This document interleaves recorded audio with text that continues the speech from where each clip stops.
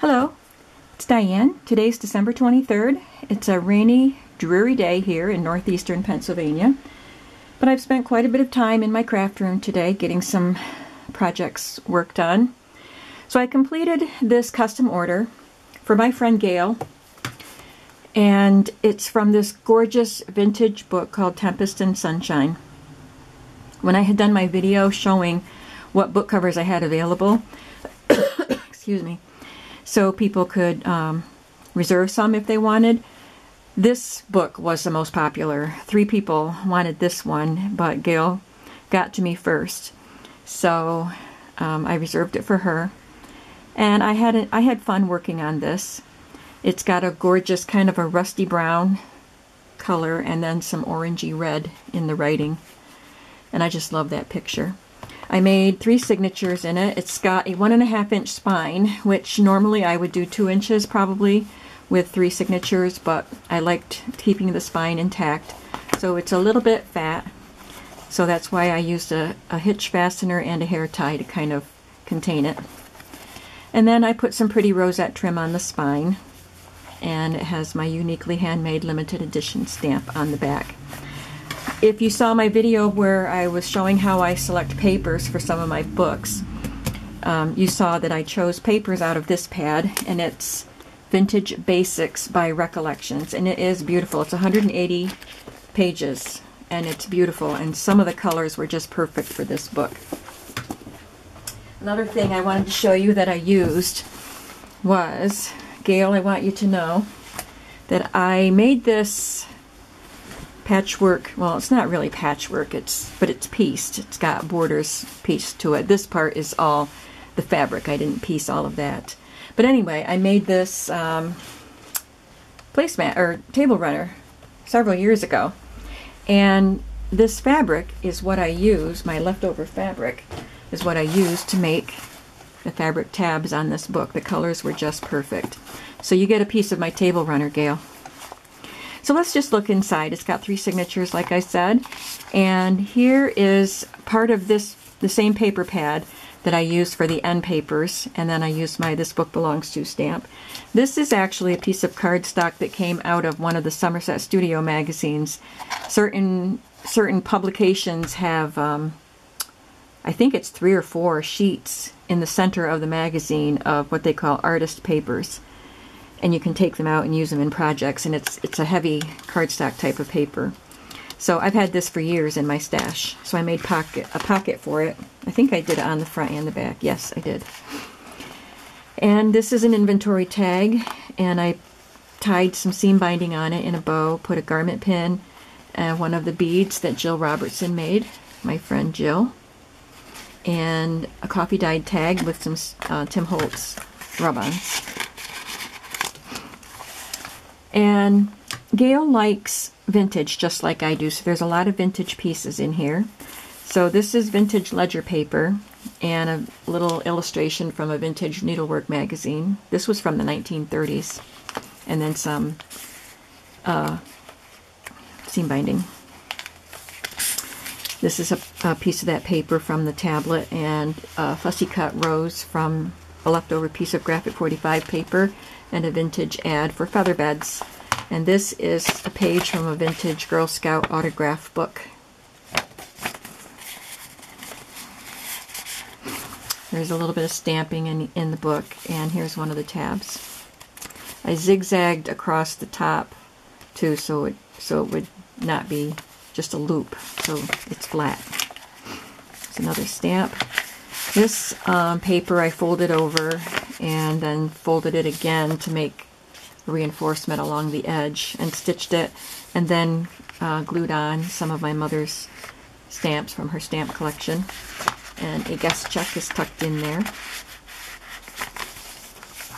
This is a piece of music paper, and this is from a student's piano book. Oh, I also used some pages that I had from Tsunami Rose.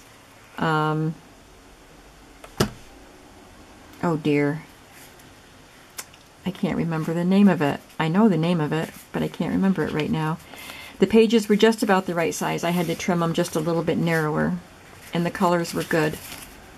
So this is scrapbook paper that looks like graph paper and a little piece of lace, and there's a craft doily back there. Life Abloom. This is Tsunami Rose Life Abloom. So there's another piece of the coffee dyed paper and another vintage ad for knitting wool. And then this is a scrap of the paper. I have an Edith Holden book that I've had for many years that isn't colored. And then I saw people starting to use the colored pages from the Edith Holden books. And I've never seen this non-colored book since I got mine. I think I probably picked it up at the library for $1 or something like that. I've had it for a long time. But I thought that the ecru color of the paper and the brown on the print looked nice with the colors of this book. So I used some of the pages out of that. And there's a peach colored ribbon that and lace that I got in a lot of lace that I purchased from Julie the Paper Bag Lady 1 on YouTube. So that gives it a little pop of color and kind of ties it in with the orangey colors over here. There's another tab and some more stamps. Some more stamps. Now this is over the page, but it's light enough that you can write on it. Here's another of the Tsunami Rose pages and an image from a children's book, a vintage children's book. It kind of blends right in with the colors here. And there's some lace at the bottom and a couple of vintage children's cards, a flash card and a playing card. This is a golden card. There's a little bit of stenciling here, vintage ledger paper in the center, and some fabric and a little bit of lace. This is a nice piece of toile fabric. I don't have much of it. My friend that gave me her mother's quilt scraps gave me that, and this is one of them too. I don't know why, I just thought Gayle would like toile. These are some images cut from a vintage woman's magazine. They were pretty fragile. In fact, this one tore while I was trying to put the glue on it, but you can't tell very well. A couple of ads from vintage magazines, and then this just flaps open. Her elbow sticks off the paper, and like I said, it was fragile paper, so I backed it with, I think, some of this paper.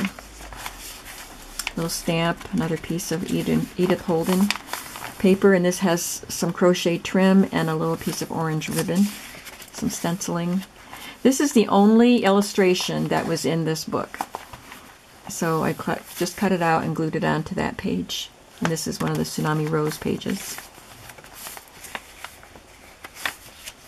This is from, I don't remember if it's from a magazine, I think it's from a book, a vintage book about collectibles, and I just thought it was so cute. I love little cottages, hence the name of my Etsy shop, Pretty Pink Cottage. A couple of vocabulary cards tucked in there, vintage ones. I already put them in there, and then I watched Gayle's videos that she's doing on her, how she has her craft room set up, and she has a great big box of these cards too. Her box isn't the same. This is my box. So hers isn't the same box, but the cards look the same. But oh well, they're already in there, Gayle. You get them. A couple of stamps. And this card was given to me in Iraq or something, and I don't remember who gave it to me, and I only have one of them, but it's nice and sturdy, and I just thought it fit perfectly in here. There's a piece of the paper, and it's again folded over, and there's a piece of crochet trim stitched on it. Second signature has vintage ledger on the front, a piece of muslin, coffee dyed muslin, a little piece of lace. This flaps open. There's some vintage advertisements again.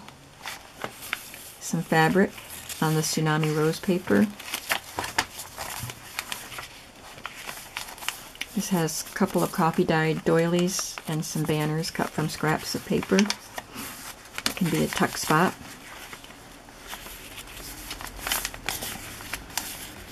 Each signature pretty much follows the same pattern. In the other two signatures, though, there's a page from the Edith Holden book, the non-illustrated pages that I made into a little pocket, and this has a Crack the Case vintage game sheet in there.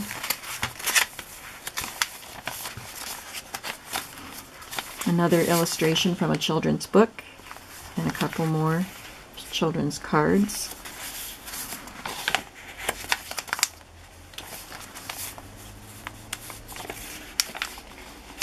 There's another one of those houses, and instead of gluing it on as a tuck spot, I tried to glue it on as a pocket, and then the glue squishes in, and then there's not really an opening in there. It's not very big. You have to put something really skinny in there.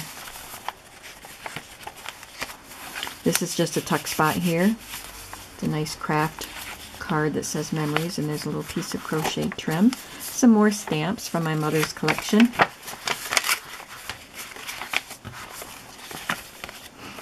Another image from that vintage magazine, and this is a Kodachrome slide. I peeled it so it wouldn't be so thick, and I believe, I want to say Leslie Spears gave that to me. I hope I'm right about that, but somebody gave that to me. And this is a vintage Walter Chaffee hardware store receipt. This is from Ulster, Pennsylvania.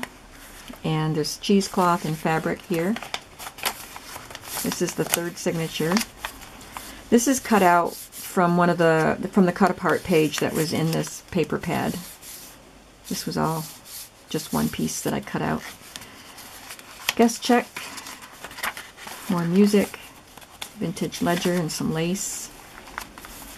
This is a pocket made from the paper pad and some more stamps that I zigzag stitched on.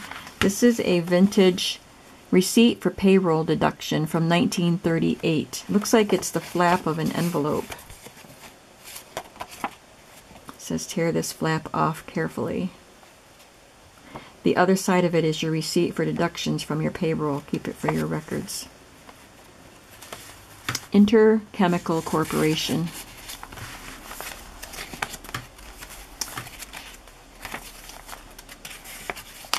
Another vintage children's illustration with some lace and a couple of cards.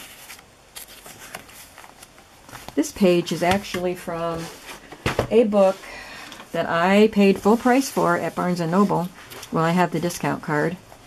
So I think you get what? I can't remember if it's 10 or 20% off with that card. Probably only 10. But I just loved this book, and this will last me a good long time.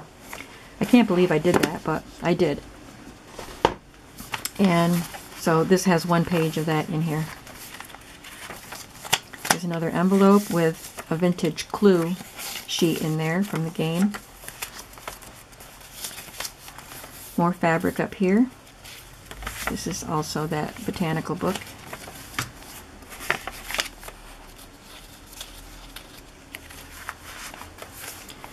Crochet trim and ribbon stitched on. There's some stenciling here. This one has this vintage card in it. So Gayle, I don't know if you want to keep it in here, but I liked the pinks and the oranges with it, and it's such a cute little picture. And you can actually open it up and use it for journaling. And it has a note on the back written for a little boy that had surgery. I got a Ziploc bag full of Get Well cards for this same little boy. That's why I know it was for surgery. But this is from Grammy, so that's really cute.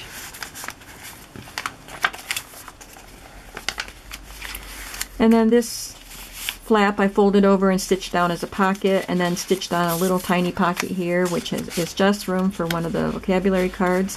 And these are some journaling cards that I purchased, digital ones that I purchased from Victoria Designs on Etsy. This is just a flap. And then this is a collage of vintage magazine images and a vintage ticket stub. And this is modern ledger paper. And here's another pocket on the back, and it has two pieces of the scrapbook paper that are for journaling. I hope you like this book, Gayle. It kind of makes me nervous making something for somebody in particular. An order, instead of just making one that I can put in my shop, and if somebody likes it they can buy it. It just makes me a little nervous to make it for somebody who ordered it. Because what if they don't like it? But I hope she does. And I'm not sure if I'm going to upload this video before or after Christmas, but probably I'll do it tonight. And that way Gayle can see it. So I hope you all have a Merry Christmas. And I want to thank you for all of you who have subscribed to my channel. And I really, really appreciate it. And I hope to build a bigger Etsy shop in the new year with new products and things. So thank you so much for your support. Bye-bye.